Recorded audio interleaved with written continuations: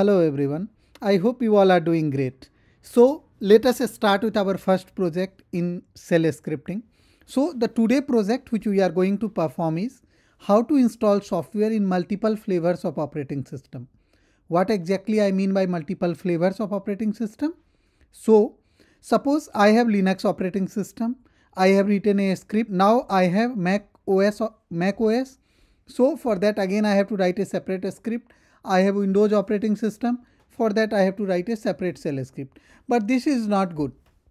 What we want? We want a single script which will be checking the operating system version, type of operating system, and accordingly it will proceed with the execution of software installation.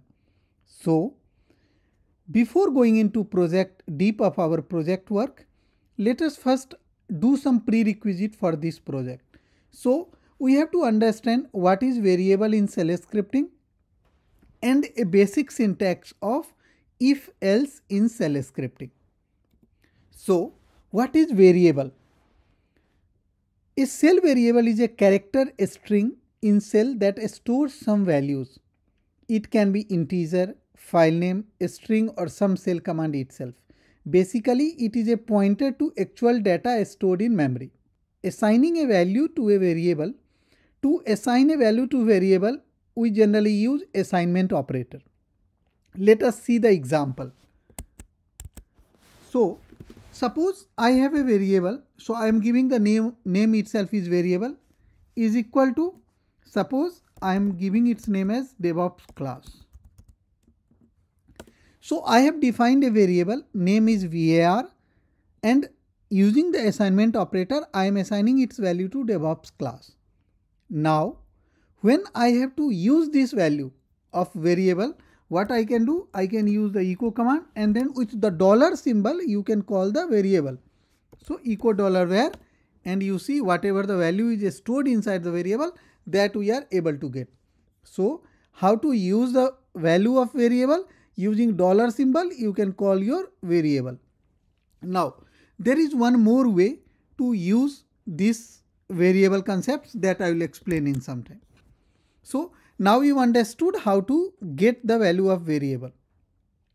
One more concept is, whenever you are writing any shell script, there is a few predefined values like $0, $1, $2, $3. What is exactly this $1, $2, $3?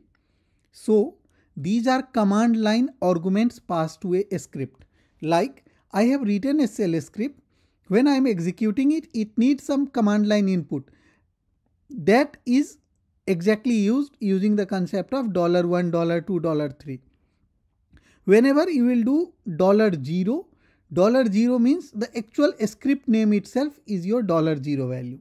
So if a shell script needs 3 arguments, command line arguments, then those arguments can be $1, $2, $3, $4, as many arguments you want to pass to your shell script. So this is one more concept. So I hope now variable concept is clear. Now let us understand a high level of shell scripting, where we will be understanding if else concept. So how if else is written in shell script? If, then in the square bracket we will be writing the condition. Then we'll do semicolon, and after that then keyword is used, and then whatever the commands you have to write all the commands, then else block, then all the commands, and then to close the if loop, just opposite of if is phi. So we'll close the if else condition with phi statements. Now in if else you can have one, in the if you can have one condition, and in the else you can have one condition. But suppose if you want to have 20 conditions, there is two ways.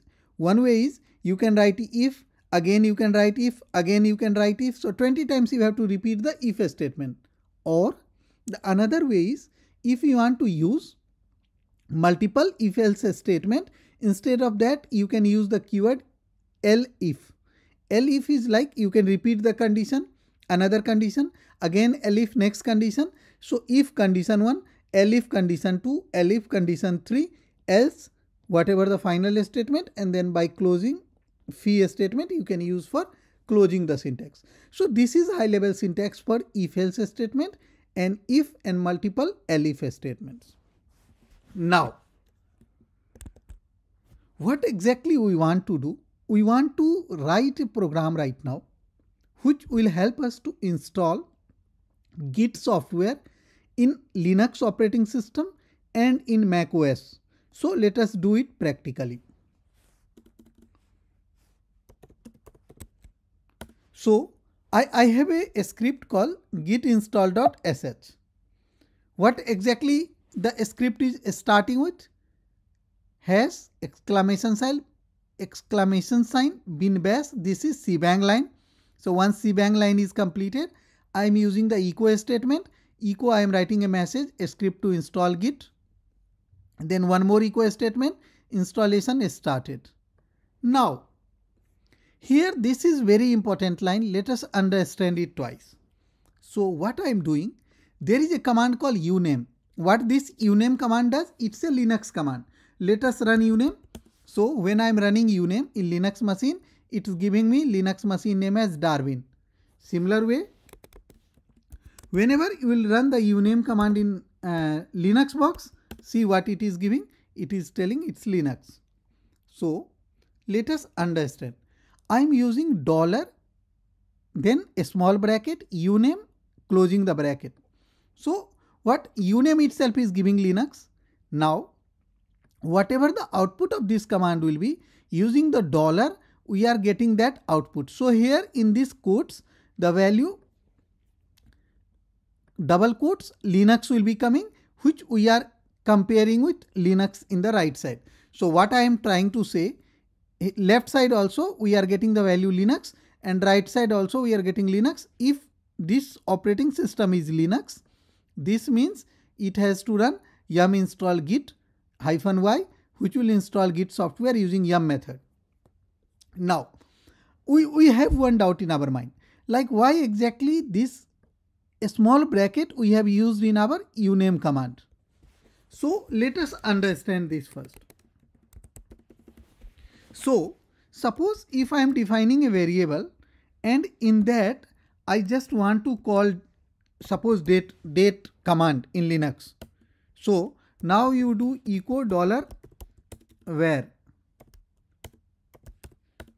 So you got nothing, you got empty result.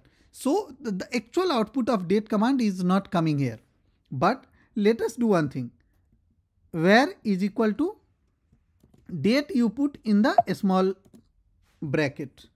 And now you do echo $var. You can see the output of command is getting stored when you are putting the small bracket.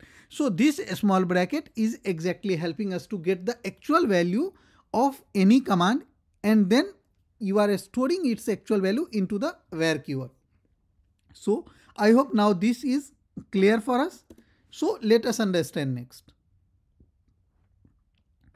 I am using elif, like if it is not Linux, if I am assuming if uname, this is Darwin, Darwin means Mac OS, then a message I am printing that this is not Linux box, this is Mac operating system. And in Mac operating system, when we do installation, there is a word, there is a keyword called brew. Brew install git, which will install Git software in our Linux box. Else if either it's not Linux, not Mac OS, then it will do else not installing. So it will close the. Now let us remove if git I have installed previously. So just let us remove yum remove git -y. And same in Mac OS also, just I am doing brew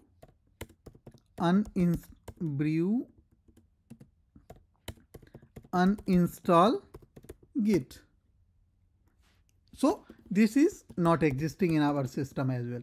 So now let us run our script first in Linux box. So as I told you in the beginning, to run a script, first we have to change the permission. What should be the permission? Execute permission. So chmod +x your script name, and then you can use // and your script name to run it.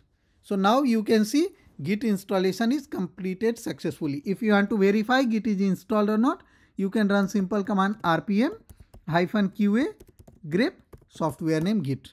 So you can see Git is already installed in your system. Now let us run the same command in macOS /git install.sh. So you can see the message printed here. This is macOS and this is not a Linux box. And now it is trying to download Git software, and using brew it is installing Git in our Mac operating system. So I hope this program is clear to you guys. Two concepts mainly we have to remember. First concept which we have used, like how to store the value of any command into a variable. And second concept which we understand, what is syntax of if else statement and if and elif statement. That's it for today's video. In coming videos, I'll be coming with more interesting videos. Thank you so much guys for giving your valuable time.